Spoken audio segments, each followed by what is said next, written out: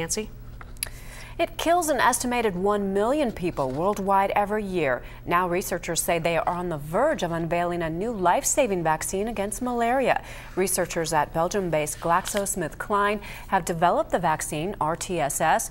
2 successful phases of research have been completed, and a third is still necessary before the drug is released to the market. Researchers tested the vaccine in Africa, where malaria is most common, and saw 53% fewer cases of the disease after it had been introduced. Developing such a vaccine has been a challenge because malaria is adept at evading the immune system.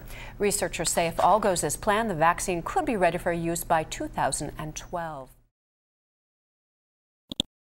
When you think health, think IRU.